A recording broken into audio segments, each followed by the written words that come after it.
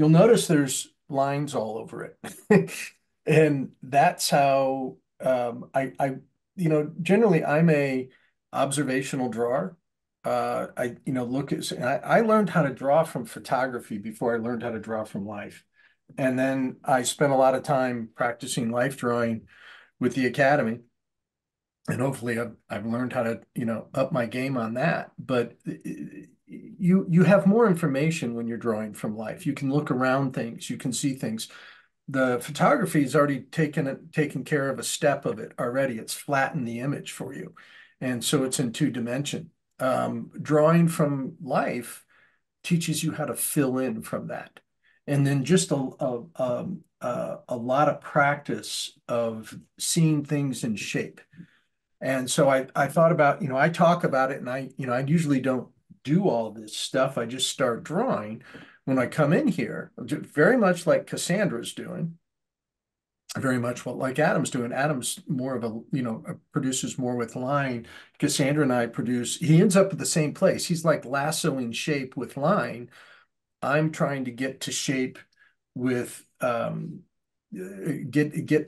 to my objects or the shape of the object by by seeing the whole thing in the silhouette of it. So first thing I always do when I'm going to make a picture and invest any time is I do a thumbnail.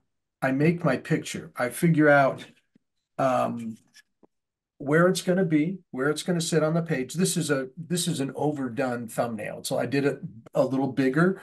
It's about 3.5 inches tall, I guess. Three inches, maybe 4 inches, no, 3 inches tall.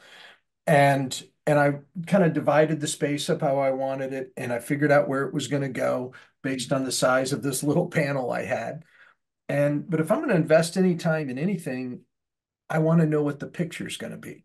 So I do my thumbnail. As far as the little lesson I wanted to give tonight and the drawing side of it, I took the piece of reference I had. This is probably 25, 30% smaller, this little bitty piece of reference, but you see all these red lines around it. And the first thing I do when I look at something like this, usually I just start blocking in shape, very much like Cassandra's doing with pastel or paint, and try to find it. But look at this real simple outline shape of the figure where I'm not getting all the contours. I'm I'm I'm just getting the big overall shape of it. Now, one of the things I did do when I was thinking about doing this piece was I didn't like there's a if you look at it closely, there's an individual behind him where the hand is underneath and it's pushing this leg out further. So I pulled the leg, his his left leg, the right leg in the picture back a little bit to make it feel a little bit more normal. It looked like it was, out of place. So I moved it in a little bit. But the first thing I did, the first thing you think about, it's called enveloping. And you'd make a real simple geometric shape of the outline, not getting all the little contours, and get a simple shape in your proportions. Now, how I also think about this, like when I'm trying to do like a serious head drawing, something I really want to get accurate, I'll kind of divide up the image, and this one's in quarters. You can see here's the center, the exact center of the figure from here. This is the center of the outside, either sides here. This is the direct center. And I do the same thing, top and bottom, going vertically, obviously horizontal and vertically. And then it made 4 squares. And it makes it real easy to see when I do it on here. It makes it real easy to get all my proportions right very quickly. And then if you get your proportions right, it's just really going in, identifying the shape. And you can do things like, I measure up from like where the mouth is, where the bottom of the eyes are. Um, how far out does the foot come in relationship to the back of the nose? You start looking at those things and comparing them, looking at the angles of things, the angles of the eyes. You look for all of those things when you're finding your shape.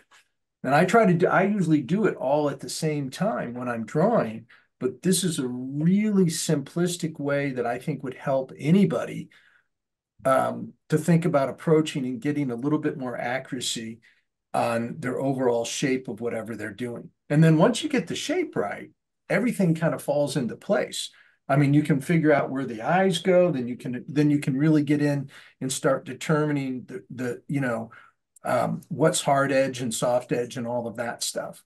But that's my lesson for today. I know it's really simple, and I don't want these things to be too involved, but that's something that has helped me. Learning how to do this and identify this has helped me immensely to get likeness with my heads that I do, um, in any kind of drawing. And one of the reasons that I love this place so much, as I was telling Timmy at the beginning, this is responding. This is like gym for us. And so the practice of drawing, what I do most of the time is landscape. But I hate being in the position of doing a large painting and then struggling with drawing. So I practice drawing all the time, so I don't have that struggle. Um, it makes my life much easier. I'm going to do this very much like I did uh, Kevin McAllister. Is that right? Is that the right name, Yep. Cassandra? Yep. Okay. That's Kevin And I'm going to do it McAllister. in the same material. All of this stuff, I did this. I blocked this in an acrylic, and then I went back and I drew this thing in oil crayons. And this is all still oil crayon. It's all with a little bit of dry brush paint back into it. But the acrylic is what made my picture. And so I'm going to do this thing the same way. I'll shut up now and go to work. And if anybody has any questions, I'm more than willing to let Cassandra ask them, answer them for you.